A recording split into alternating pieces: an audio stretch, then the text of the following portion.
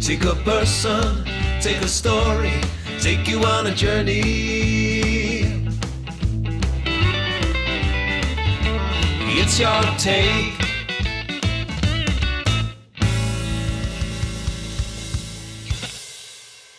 On today's Your Take, I talked to an acclaimed British actress, known for her roles on stage, television and film. My guest made a television screen debut in an episode of Dixon of Dock Green in 1972. She went on to play Nurse Katy Shaw in the TV series General Hospital, Susan Protheroe in the historical drama By the Sword Divided from 1983 to 1985. Other roles include Blake Seven, The Sweeney, Rising Damp, Begerac, Lovejoy, On the Up, and the films Aces High, The Likely Lads, and The Big Sleep. My guest also joined the Royal Shakespeare Company in 1979, where she played principal roles until 1982, receiving great critical acclaim for portrayal of Juliet in Romeo and Juliet and Iphigenia in The Greeks. She's also married to the actor Jeffrey Holland, famous for his roles in Heidi High and You Rang My Lord, and also a previous Your Take guest. Today, I'm joined by Judy Buxton.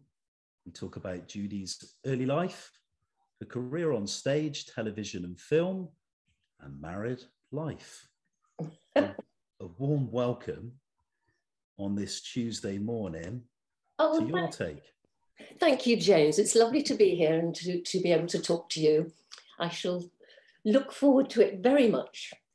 Thank you kindly for joining me. And we're obviously going to be talking in some detail about your career and how it all began and what you've done on stage and screen. Mm-hmm.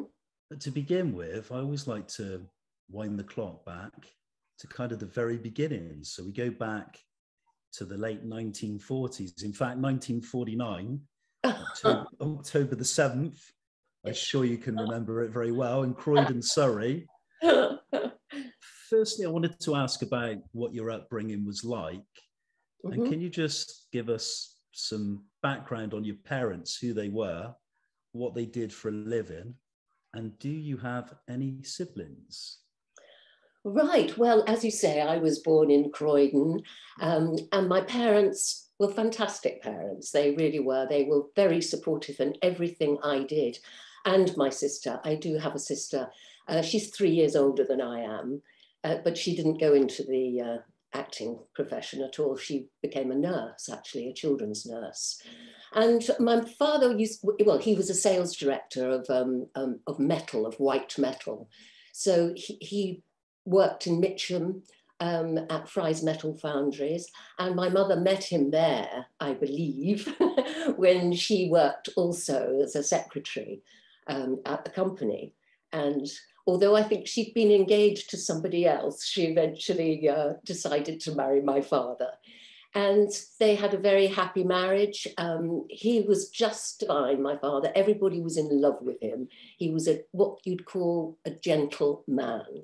He was very, very placid, put up with a lot from the three women, my sister, myself, and my mother. Because she was quite a domineering character, my mother, although, I mean, wonderful. She had a huge amount of friends. She was very outgoing.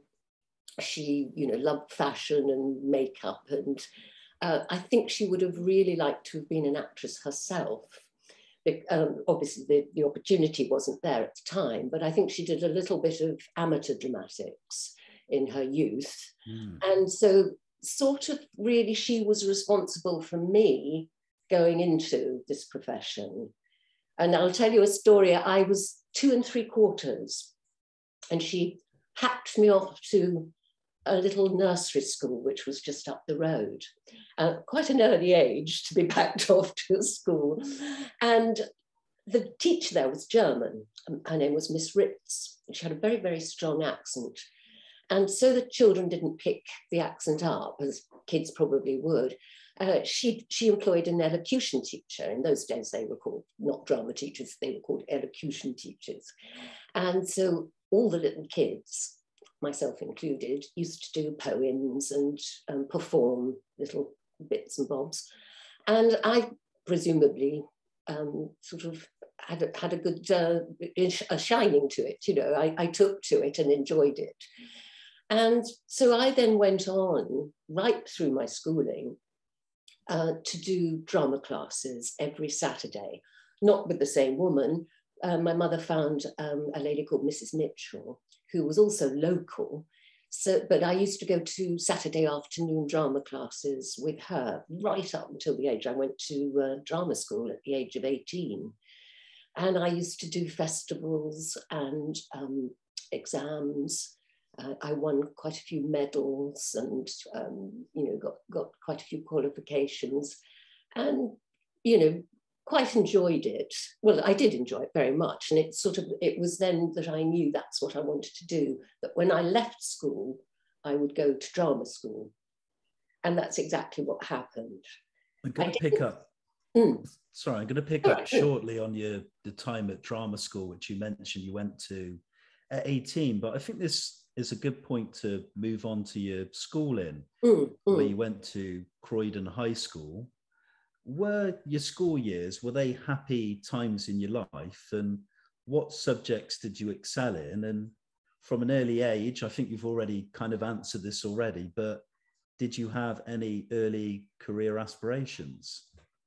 Yes, well, after I'd been to the little nursery school, I then actually went to a school called Cromehurst, which my sister was at. And then at the age of 11, I did the 11 plus. In those days, it was called the 11 plus. And I then got into Croydon High School, which was considered a very, very good school.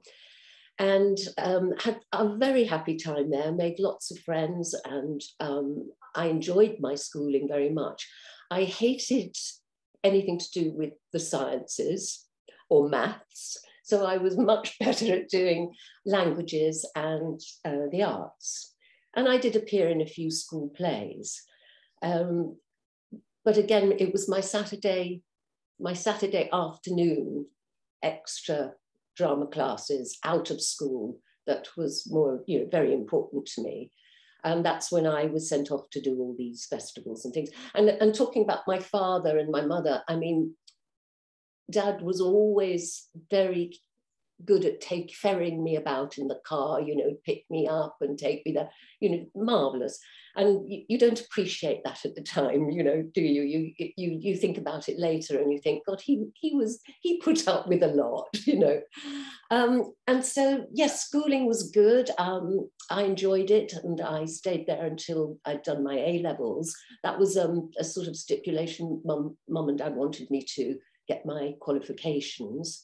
And that got me into Rose Bruford's, where I spent 3 years. I have to say that the extra drama classes, I used to, round about the age of 14, 15, all my friends were on a Saturday afternoon, were going off into Croydon and looking around the shops and having coffee in coffee bars and buying records and all that. And I did get a little bit resentful, I think, because I had to go and do my drama. Sure. And so I got a little bit just around that time, but I'm glad I continued, and you know, the rest is history, really. Yes, indeed. And shortly we'll come on to your time at Rose Bruford, which you've briefly mentioned, but I kind of wanted to pick up, you said at school, you were particularly interested in things that were creative, you were interested in performance.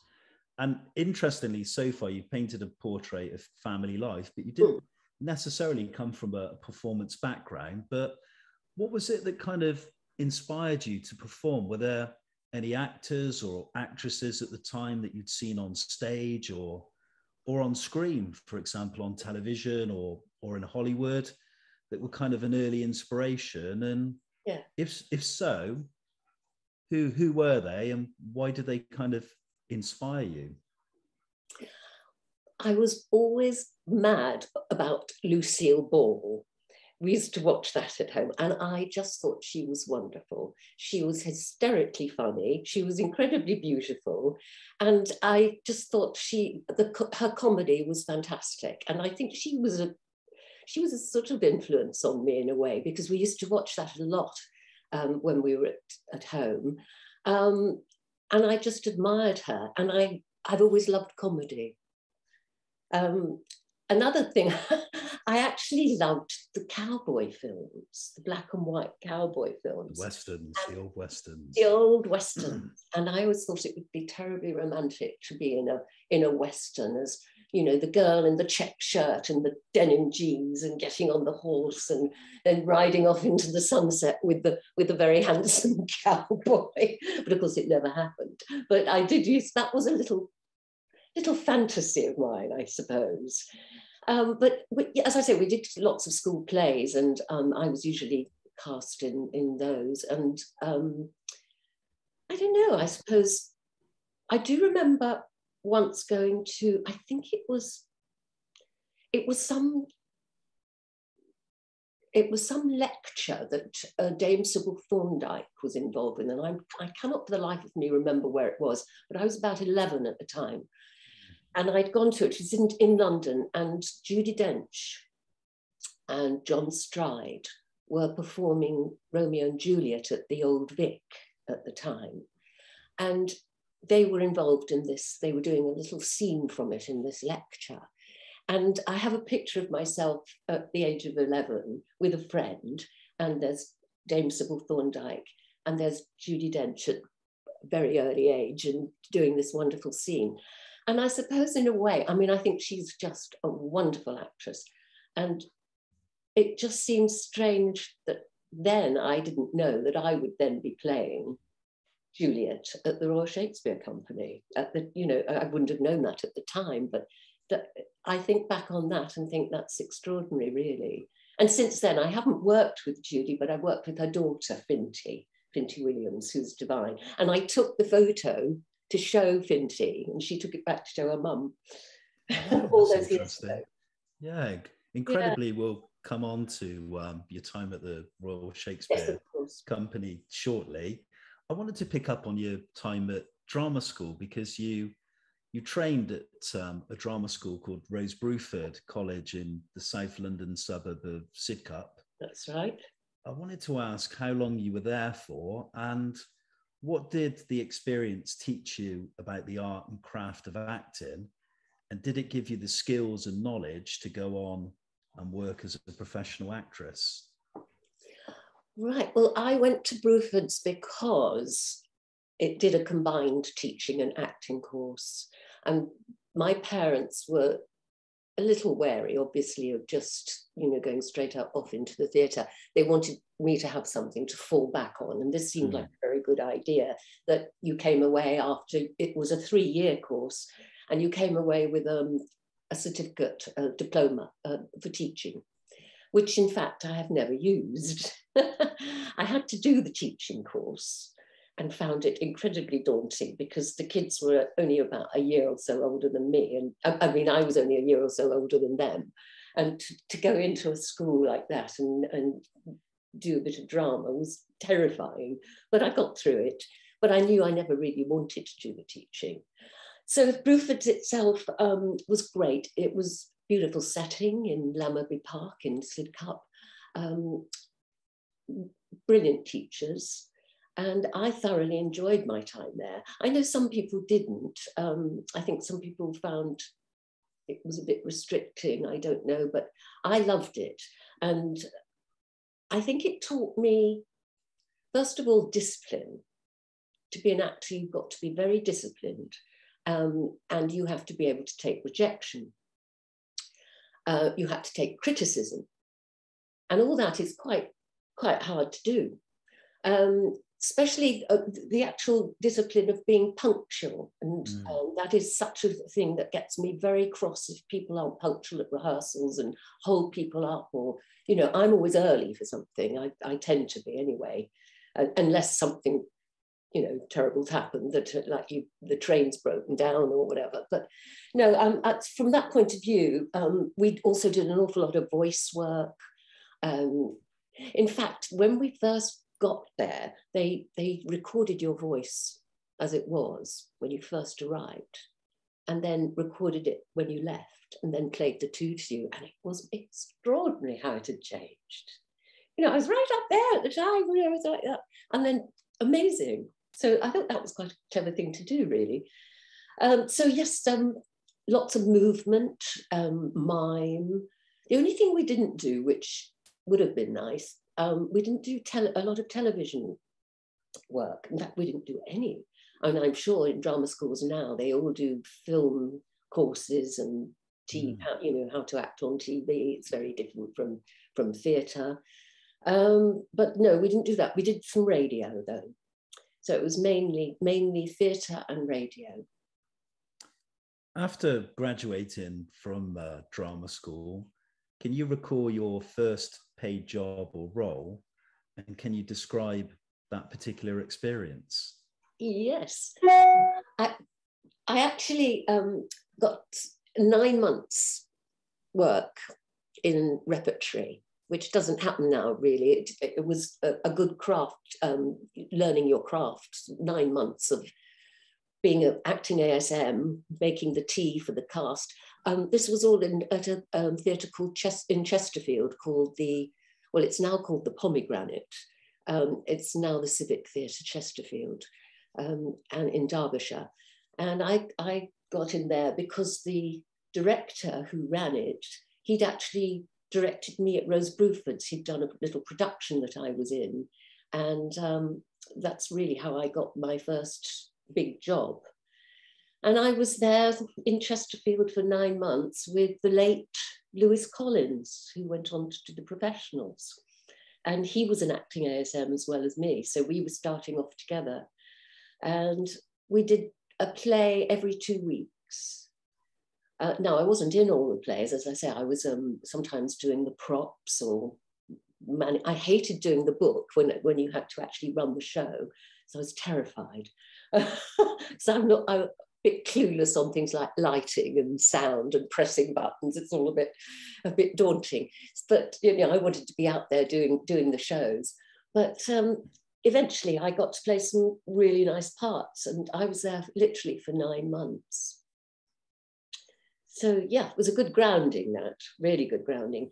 But sadly, that doesn't happen nowadays. I don't think, people do learn their crafts from the old days when you were playing one character 1 week and different character in the next 2 weeks, learning one, performing one. So it was hard work. It was hard work, but enjoyable. And that actually gained me my equity card, which you had to do. I think it was 42 weeks work before you became a full member of equity. From gaining your equity card and talking about a solid, good grounding on stage and obviously a fine education at drama school, we move now to the medium of television, and we turn the clock back now to the early 1970s. In fact, 1972, when you made your television debut in an episode of Dixon of Dock Green. How did that opportunity happen? And how did it lead to other significant television roles such as General Hospital, The Sweeney, Public Eye, Get Some In, Rising Damp, and of course, the sci-fi show Blake 7? Oh, yes. Well, actually, I got an agent after I'd left Chesterfield. And she put me up for all these parts.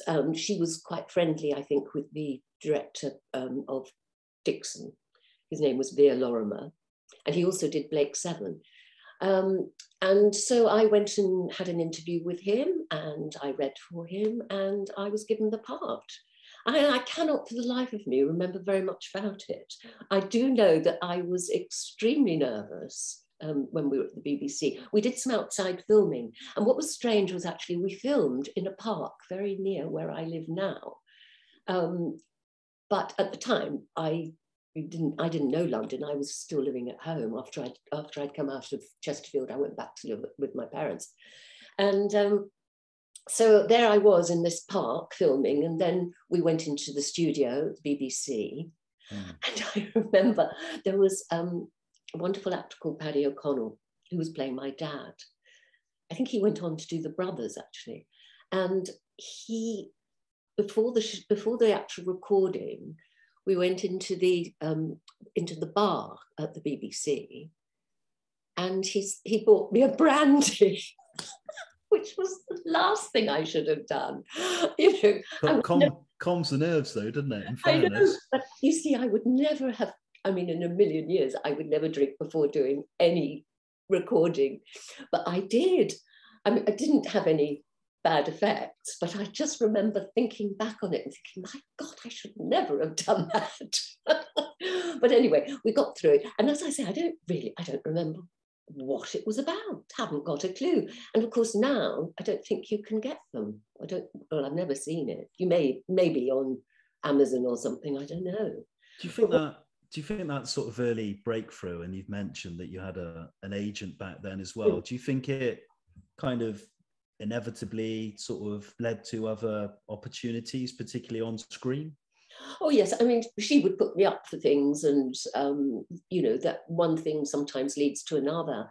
I remember going for General Hospital. That came completely out of the blue. I think I'd had a couple of interviews for things that day, and I remember my mum was with me, and they wanted a nurse who was more like Barbara Windsor.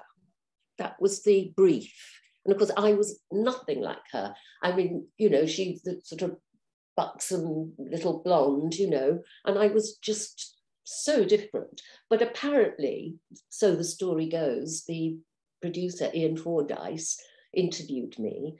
And apparently at the time, he said it was my eyes that got me the job. He said that I just looked at him. And he said, that's my Katy Shaw. And that's what happened. So the blonde Barbara Windsor type was blown out the window. And so I ended up playing Nurse Katy Shaw, which was a huge thing for me. It was twice weekly, and a very good grounding in television work.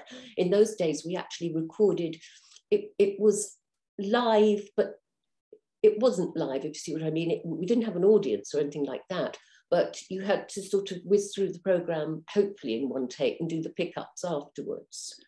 So it wasn't like rehearse, record or anything like that. And I was working with the wonderful Linda Bellingham, the late Linda Bellingham, who's just terrific to work with. She was the other nurse. We were like the sort of double act, really. And when she got the job, she was supposed to be this rather big nurse, you know, and she put big padding on, and she went for the audition like that, and she padded herself all up, which she got the job. So that the only thing was that when she used to have to get into her nurse's uniform, they used to have to put padding on her every time. Interestingly, would you say the process in working in television back in the 70s, would you say it was a much quicker process than maybe later on or today? No, it wasn't. We had wonderful rehearsal periods, you see. Right. They didn't do that. We used to go and rehearse at Elstree in the rehearsal room there, and then we'd do, as far as I can remember, we'd probably do a read through round a table, all the cast and the people that came in as guest stars, and then we'd rehearse, say Tuesday, Wednesday, Thursday. Then we do a producer's run through in the rehearsal room, and then say Saturday, Sunday, we'd do it would be the proper recording day, and then you'd have a day off, and then you'd start again the next week. So, but nowadays with television, I don't think they get any time at all. I think it's literally, you learn your lines at home, have hardly any rehearsal, and you have to do it. So I would say it was much harder now, much more frightening. Interestingly, from an actress's point of view and the way you come to a performance and develop a character and prepare for a part, do you prefer having a long rehearsal period, or do you prefer coming into it a little bit more fresher and maybe more improvised? Well, for theatre, I think you do need rehearsals, and you need because you need to explore it and try different things and see what works, what doesn't work, and you know, hone it, especially with comedy and all the timings and everything. Obviously, with the television, I think I would prefer to have a little rehearsal. But I mean, obviously in film, you might just do a little rehearsal and then do a take, and then it is more spontaneous. But it's a totally different medium. Theatre is much more out there, projection, working to an audience. Television and film is so much more contained. The mention of cinema, which I have to profess is probably my first love and my favourite medium. We come on to the feature film, and you've performed in a number of feature films over the years. Do you have a favourite moment or experience working on a film set? And how do you find the process of working on a feature film?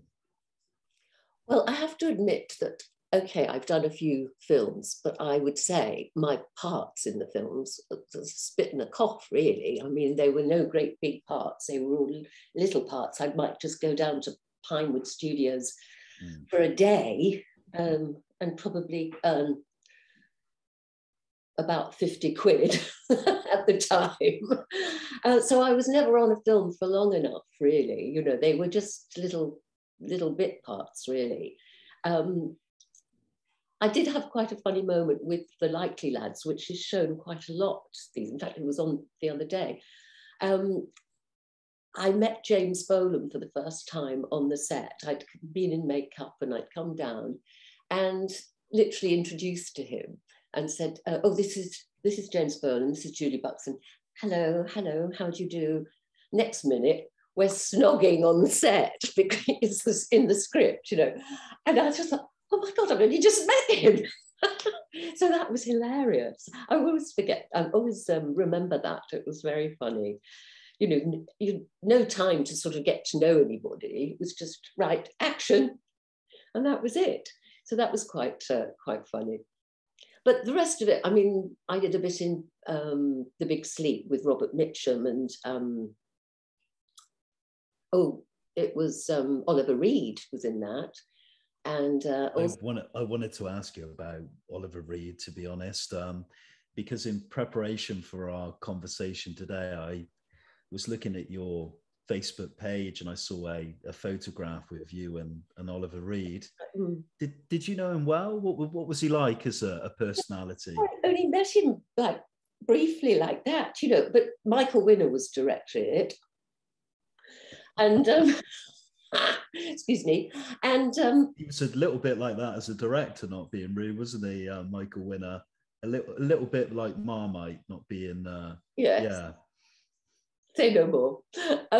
But he wanted all this publicity, of course. And so, you know, I was sort of plonked on Oliver Reed's knee, and then he would start mucking around with my hair and things. And it was all sort of photos for publicity. I never had a scene with him. I never had a scene with Robert Mitchum, but again, I was photographed with him. And I remember him once. I was with him. He's a big bloke, and I was there, and I think the photographer said, "Put your head on Robert's shoulder and things," and he said, "I don't even know this girl." So I looked up at him and I said, "No, but I think we're engaged." It was hilarious, but that's what happened, you know. It was all for the publicity, and actually, Michael Winner wanted me to. When the film came out, I had one line in that film, I can remember it. I said, I was a receptionist, and he'd sent me to Marks and Spencer's to go and buy myself a white shirt that morning. I couldn't believe it. Anyway, I was sitting there, it was off Oxford Street, some place which was meant to be sort of a club. And I was the receptionist, and I had to say, "Mr. Mars, there's a Mr. Marlowe to see you." And that was it. That was the whole thing. And Michael Winner, when the film came out, which was about a year or so later, apparently asked my agent if I would go to South Africa with him to promote the film. Can you believe it? Well, fortunately, I was working at the Theatre Royal in Windsor, and there was no way I could go to South Africa. And I thought, oh my God, can you imagine going to South? Why me? I've got one line in this. Anyway, I never did. I was doing this play. And then years later, he was directing a remake of The Wicked Lady that Margaret Lockwood had made years before. And I was summoned to go and see him at his office. Well, actually, it was at his house. For a part in it. Anyway, I sat down. This was a few years ago. I'd been to the RSC by then. And I sat down. And the first thing he said to me was, my dear, it'll cost you very dearly in your film career. You never did that publicity for me. And I just said, Michael, I said, I got you thousands of pounds worth of publicity in photographs. And I said, I couldn't go because I was working. That is why. So he said, well, what have you been doing over the last few years? I said, well, I've just played Juliet at the Royal Shakespeare Company. Oh, excuse me. And that was it. So not my favourite person. I think this moves on. I think this moves on to a nice point, because we've spoken about your dealings with Michael Winner, working for a Hollywood giant, one of my favourites, Robert Mitchum, in a remake of a great Howard Hawks film, The Big Sleep. I love the original. I've never seen the remake, so I do apologise. Well, I shouldn't bother. we come on to your time famously at the Royal Shakespeare Company when you joined in the late 1970s, in 1979. That's right. Tell us about your time working for the company and your thoughts on performing Shakespeare's work on stage. And is there a particular stage play or production which is memorable, and why? Right. Well, the Royal Shakespeare Company came right out of the blue for me. It was an audition. It was literally a couple of days' notice. John Barton, who was going to be doing The Greeks, which was going to be the 10 plays of the Greek and Trojan War. And could I go along and do a piece for him? And I think possibly a modern piece and a Greek piece. Anyway, I had nothing prepared. I thought, oh my God, I went to the library, I got Antigone out or something, and I started to learn it. And I did actually get a director friend of mine to come round and just sort of give me a few pointers.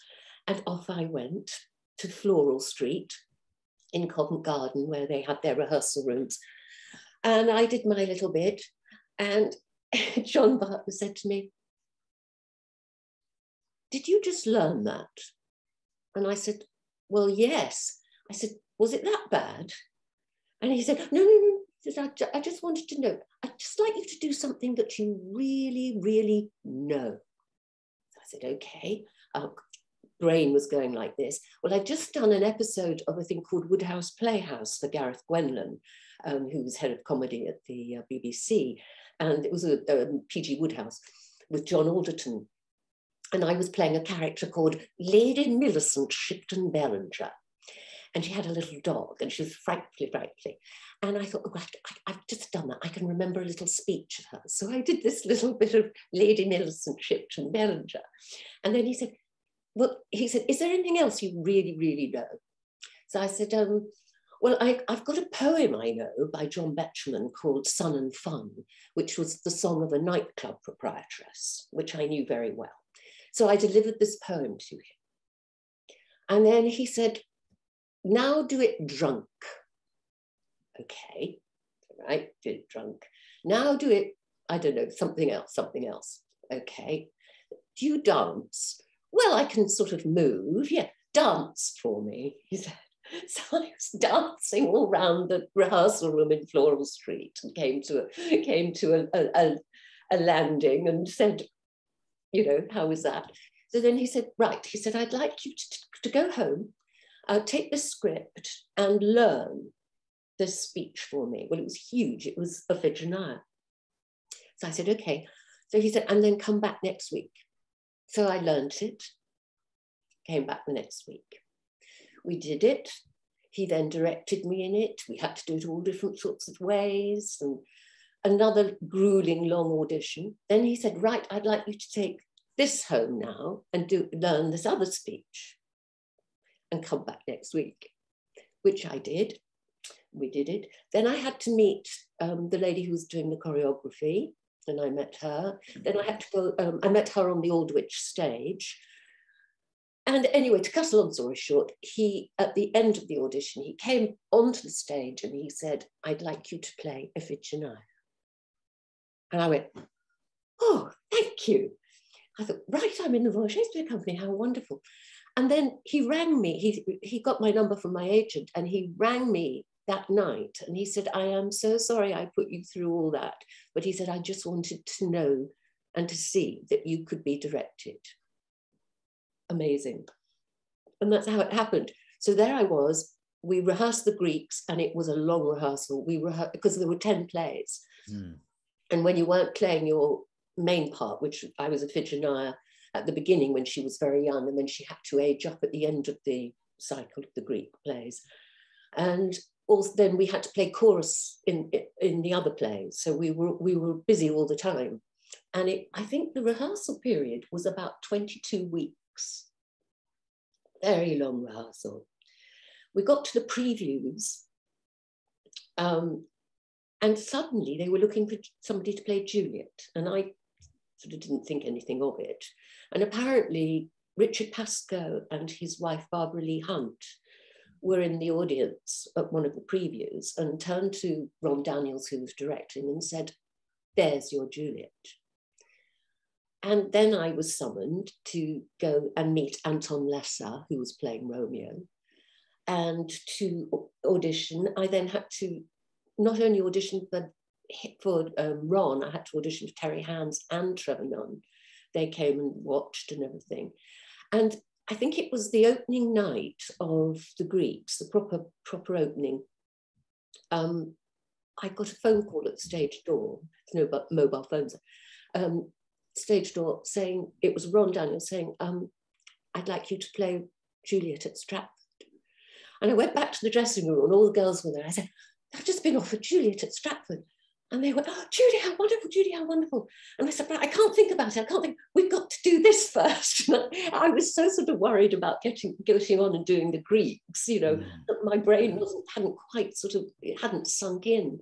But anyway, that's how it happened. I went off to Stratford, exhausted because I had finished the Greeks and no time off, and I was very tired, and started immediately rehearsals for that. And I was with the Shakespeare Company for 3 years, all in all, and had a fantastic time there, loved every minute of it. When I think back, I think, oh, if I'd been offered it now, I don't know that I could do it, you know, but at the time you know, you can do anything when you're younger, can't you? You know, it's great. And it was a very happy time, and I learned a lot and enjoyed it. We had lots of voice work with the wonderful Cicely Berry, and just fantastic directors, and the actual productions were wonderful. And to be living in Stratford, and then we went off to Newcastle, because they used to take the plays there to the Theatre Royal at Newcastle and then bring them back to the Aldwych. And of course the Barbican eventually. I didn't do any plays at the Barbican, but we did a production of The Swandown Gloves, which was specially written by a wonderful actor called Billy Brown, who's sadly no longer with us, but the music was Nigel Hess.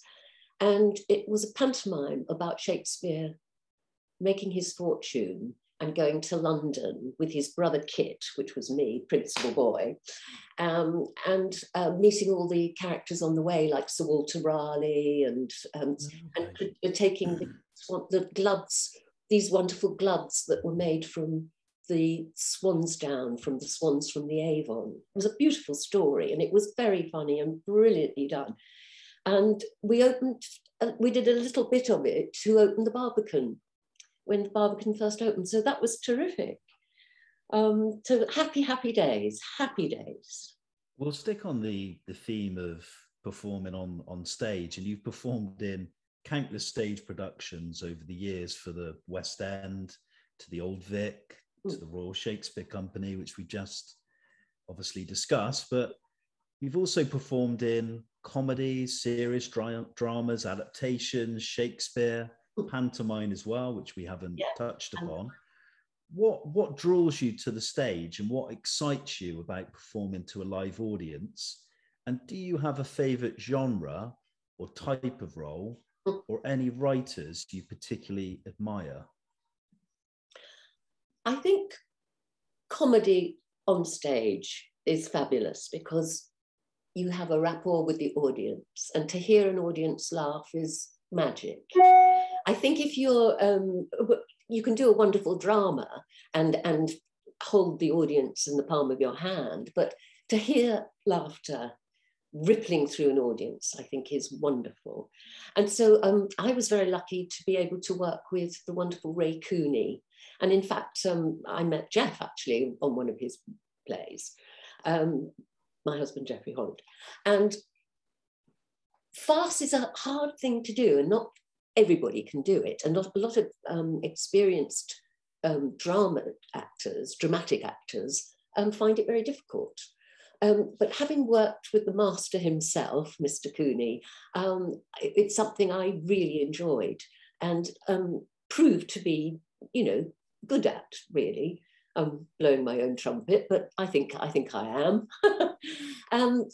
And so I worked with him in one of his plays when was it, I think it was after I left, it was early 80s. I did Run for Your Wife for 3 months in the West End. And that is a fantastic play of his that it's ran in the West End for 9 years, I think. And funnily enough, Jeff was in and out of it, but I'd never didn't know him then. And as I say, I just think to hear a laughter like that at a farce is fantastic. Funny enough, I'm not so keen on watching them. I prefer being in them. Yeah. Oh, interesting. And then I went on to do another of his plays, Funny Money.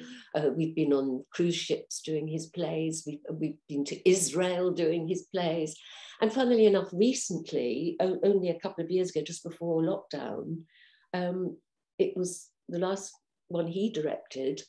It was Run for Your Wife again, but we called it the geriatric version because we were all too old. He'd upped our ages. He wanted to work with his mates, I think, basically. So Jeff was playing in it. I was one of the wives, Nick Wilton. And we did laugh because when he asked us, I said, Ray, we're far too old now. No, darling, you'll be fine. Anyway, the play, it worked because the play works. It's a funny play. And we also did Move Over Mrs. Markham for him. That's when I worked with Finty Williams, Judy Dench's daughter. And that was a fantastic production. So yes, laughter, I think, it's wonderful. This leads on nicely to my next question. Over the course of your career, you've worked with many performers, directors, and writers. Who have you found the most inspiring to work with and why? And are there any people you've not worked with that you would like to maybe collaborate with in the future? Well, I was very lucky to work with David Suchet when I was at the RSC. And I played Jessica to his Shylock in The Merchant of Venice. And he was wonderful to work with and such a lovely, lovely man. And also, he didn't take himself too seriously. I mean, he had a twinkle in his eye a lot of the time. And, I love that. Absolutely love that. And he's such a good actor. So he was one of my favorite people to work with, I have to say. Donald Sinden was another. Very naughty he was. I played Lady Teazle to his Sir Peter Teazle in School for Scandal at the Haymarket.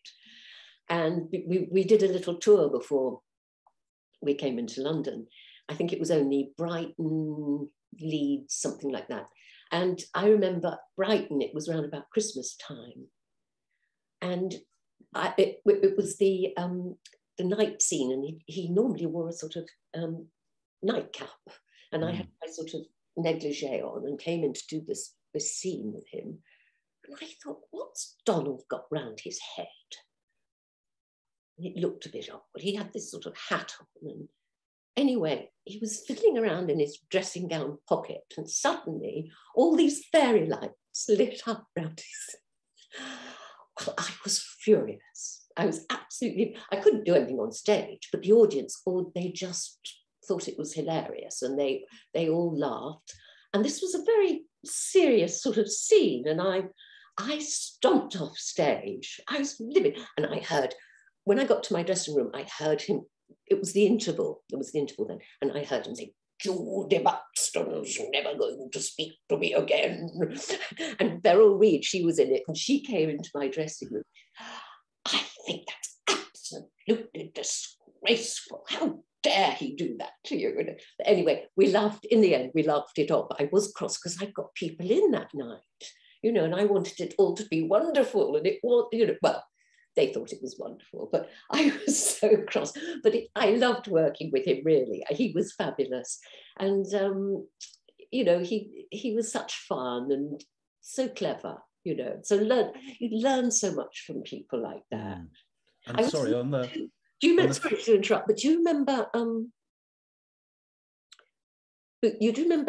Bill Bootsy and Snudge? Oh, God, what's his name? Oh, that's terrible. I can't remember his name.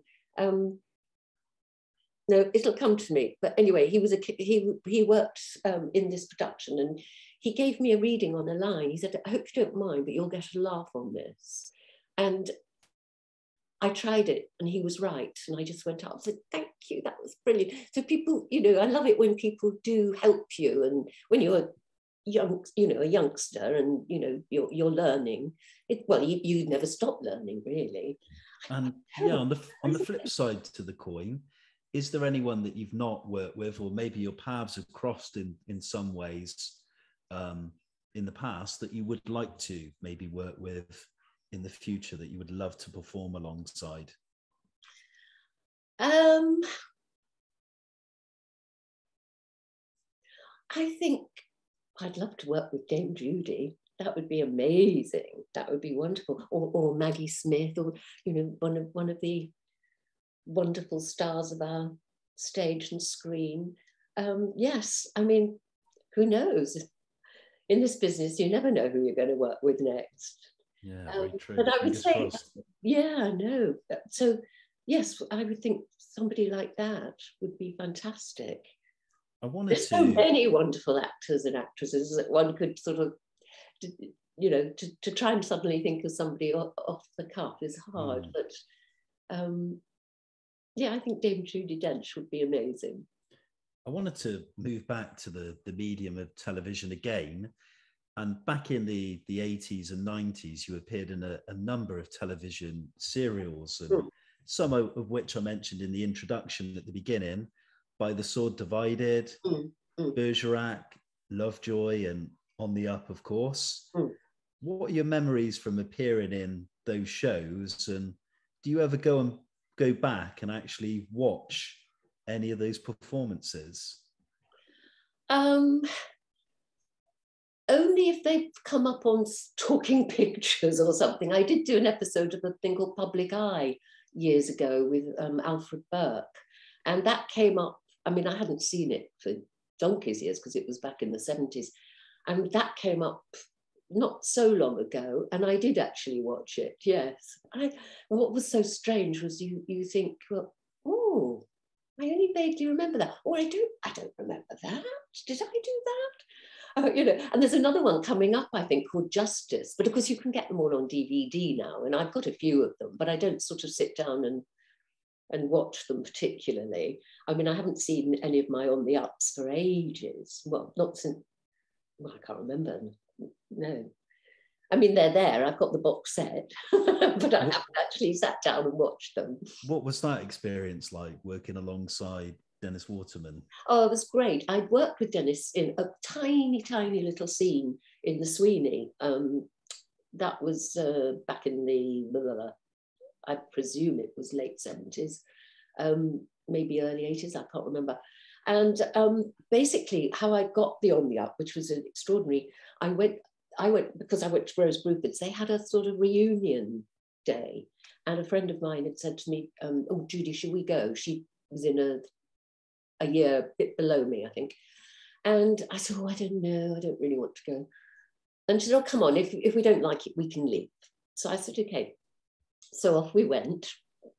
And there was Gareth Gwenlyn there. And I'd mentioned him before. He directed me in this Woodhouse Playhouse. And I hadn't seen him for a long while. And I said to him, oh, Gareth, what are you doing here? So he said, well, I went to Bruford's. I said, I didn't know that. He said, well, it was about 10 years before you. But I said, oh, I never knew that. Anyway, he said, what are you doing? And I said, well, actually, I'm just about to go and do some filming next week on Lovejoy. Didn't think any more of it. It was on a Sunday. Went home. On the Monday, my agent rang me and she said, oh, Judy, Gareth's sending you 5 scripts of this new thing he's doing called On the Up to play Dennis Wharton's wife. Have a look at them, and then he wants to see you at the BBC. So I thought, wow. Anyway, I thought, talk about being in the right place at the right time, you know, if I hadn't have gone.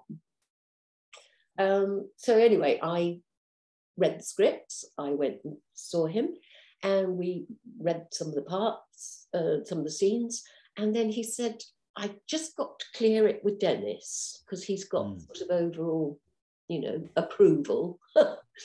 And Dennis approved, so that was good. And so I did 3 series of it, which was lovely, working with wonderful Joan Sims, and talk about laughs. I mean, in rehearsals, laughs like unbelievable. She was wonderful. She was so lovely, but very nervous on the night, you know. She used to get very nervous. And if she made a mistake, she hated it. But of course, the audience loved it. We had an audience, a studio audience on that, which was great. But she used to get incredibly nervous and very upset if she made a fluff. But it was fun, and Dennis was great. He's, you know, I adored working with him. He was always friendly with everybody, all the crew. He knew everybody by name, down to the last guy, you know. He was fantastic, and very professional, and, you know, really good fun. So it was a lovely time. And again, as I say, it was being in the right place at the right time. Move on next to Jeffrey Holland, who you married the actor. Who? Back in 2004. Yeah. I wanted to ask you, how did you first meet, and Right. had you previously worked together on stage? Well, what happened was we had worked together on a production at Windsor, and that was in, I think it was 94. I think it was 94 or 93. And he was in the cast. It was called The Gingerbread Lady, Neil Simon, a Neil Simon play, and it was with Marty Kane, the wonderful Marty. Oh, yeah, Kane. I remember Marty Kane very Remember well. Marty Kane? And yeah, she was wonderful in it. She was fantastic. And we played at Windsor for about 3 weeks, and then we went to Sheffield, which was Marty's hometown, and did a week there. And so I met Jeffrey, and I just thought, you know, what a very nice man. And him going by, he took me home one day from Sheffield. He drove me home, and I mean, absolutely nothing going on at all. He had a marriage. He was married, and I was with somebody that I'd been with for about 22 years, and I didn't think anything more of it. And basically what happened was, not long after that, my partner died. He had cancer. And I remember getting in touch with Jeff just to say, and didn't think any more of it. And he was very sorry and blah, blah, blah. And suddenly, Derek Nimmo phoned me up and said, would you do a tour for me? It was to do Out of Order by Ray Cooney, to take to the Far East and Middle East. And this was round about 4 months after my partner had died. And I thought, oh, this will be good for me to go away and, you know, do some work and have a nice time and blah, blah, blah. And he said, can you think who'd be good at playing the part of George Pigden. And I said, well, I'll have a think about it. Anyway, I had a thought about it, and I suddenly thought, gosh, Jeffrey Holland would be very good in that. He'd be marvellous. But I never got back to Derek. I never said anything. And blow me down, I got to rehearsals, and who should be playing the part for Jeffrey Holland? Amazing. So we went off to the Far East and Middle East. And what I didn't know was that things weren't going very well in his private life. And sort of Cupid fired its little arrow, and the rest is history, really. We were together for a few years before we got married. 2004 we got married, and yes, that was the story. It was sort of, thank you, Derek Nimmo, really. Shortly we move on to the final set of questions, which we ask every single Your Take guest, the same 13 quickfire questions to wrap up the interview. But my last question, Judy Buxton, was, what are your plans for the future? And are there any areas you've not worked in that you would like to explore? And then there's a third part to this. Of all the mediums you've worked in, and we've discussed many, film, television, stage, radio, do you have a favourite, and why? Right. Favourite medium has to be theatre, because it's what I knew you were going to say that. It has to be, yeah. What I'd like to do in the future, you can't plan anything in this, you just can't, because it doesn't work out like that. I'd like to do some more television, but I've found that, as the years gone on, it's dwindled away quite a bit. And sadly, it's not what it was really, in that the whole thing of self-tapes and not going to meet people across a desk, it's all very different, and it's all very technical, and I'm not very good at all that really, but I do my best. But yes, I would like to do some more television. But really my aim is just to keep working, if I can. I suppose one loses one sort of the actual ambition, it's not the be all and end all of everything, but, if it's something that I think is good to do and I feel I'd like to do it, then it would be nice to be out there and doing it. Judy Buxton, we move on to the questions, as I just mentioned, the 13. You don't have to think about these for any length, and they're just kind of quick fire questions to find out things we might not know about you, things you like, things maybe you're not so keen on. Here we go. Number 1. What would you say is your favourite pastime? Pilates.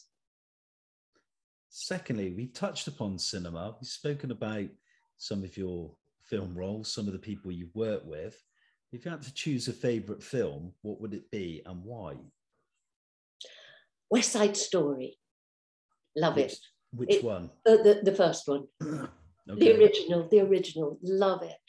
Just adore it. It's just exciting and wonderful score and wonderful dancing. And yes, that's one of my favourite films.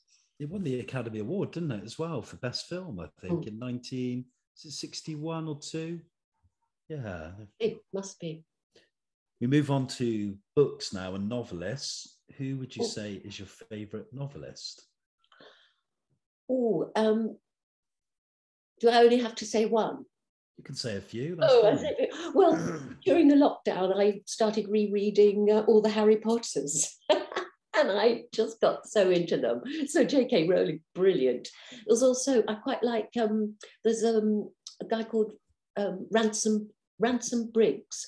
It's a bit teen fiction. Do you remember the Peculiar Children, Miss Peregrine and Her Peculiar Children? Yeah, I do, yeah, because they were made into those. films, I didn't like the film, but I like his books. So I'm looking forward to the new one if it's coming out soon. Yes. So it's all a bit escapism, If you never treaded the boards and became an actress, what different profession would you have had, or would you have liked to have done? I'd like to have been a makeup artist. So still rather connected to the profession, but a film and TV makeup artist would have, I think, would have suited me. Interesting answer, because the last interview we uploaded was actually with a makeup artist. Ah. Fascinating guy. He's just been nominated for the Academy Award for his work on House of Gucci. Oh, yes. His name's Göran Ludström. He's from Sweden, from Stockholm. Right. He's a fascinating person to listen to, really interesting person. But yeah, an interesting choice there. Who would you say in life is your greatest inspiration? I probably have to say my mother, in a way. Also, my drama teacher that I used to go to on the Saturday morning classes, she was a huge inspiration to me, and her name was Mrs. Mitchell, Mrs. Vera Mitchell, and she was a wonderful woman, and I think she had faith in me, and yes, she was a great inspiration. I don't think I asked you this during our discussion, but is your mother still alive? No, my mum died in 2014 at the grand old age of 98. Oh, wow. I know, Yeah. she did well. And my dad, he died in 2002 and he was 94. So they both had good innings. We move on to newspapers next. Do you read a newspaper? And if so, which one? Well, I don't buy any newspapers. The only reason that I would read the newspaper is that Jeff does the cryptic crossword every day, every single day, probably apart from Sunday. Then it's the Daily Telegraph's cryptic crossword. He doesn't read it for that. He just gets it for the crossword. So it's hanging around and I'll flick through it, but I wouldn't say I'm sort of, if he didn't do that, I wouldn't particularly go and buy a paper. What would you say? You're a cook, and what would you say is your favourite food? Oh, my favourite food is seafood. I love seafood, scallops and prawns and crab and all that. Yes, I love all that. Okay, next one. This stumps a lot of our guests. They always struggle with this one. Mm-hmm. Who in life would you say is your favourite cultural icon? It could be maybe a revolutionary figure from history. It could maybe be a political leader, somebody that's changed the world in some capacity with an invention or... Oh, yes, people do struggle with this one. Or a religious leader. Oh, golly. The Queen, I think. Our current Queen. I'm going to say the Queen because I think she's amazing. And yes, I think she has always done the most wonderful job. And I think she's an incredible woman. The next one, what would you say is your favourite curse word and why? Oh, I'm a bit like that Princess Olga Romanov. And she's got it embroidered on her cushions. I don't know whether you saw that programme, The Aristocrats. And she says, bugger fuck shit. You have to say it very quickly. It doesn't sound quite so bad. Bugger fuck shit. That's mine. It sounds a bit like an anagram, doesn't it, when you do it? It does, yeah. Yeah. What would you say next is your favourite place or holiday destination? Oh, I've been lucky enough to go to the Far East and the Middle East, and I absolutely adored Muscat in Oman. Yeah. Beautiful. I loved it there. I'd love to go back. Move on to music. We haven't spoken about music at all. Who is your favourite music artist, or you can name a few? Mm-hmm. And what is your all-time favourite album?